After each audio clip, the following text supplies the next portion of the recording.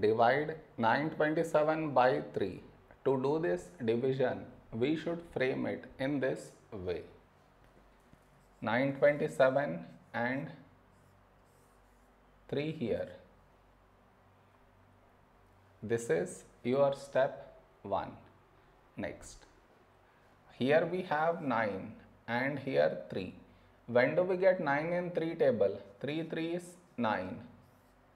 Now we should subtract. We get 0. After this, bring down the beside number. So 2 down. Now here we have 2 and here 3. 2 is smaller than 3. So we should bring down the second number. And the rule to bring down second number is we should put 0 here.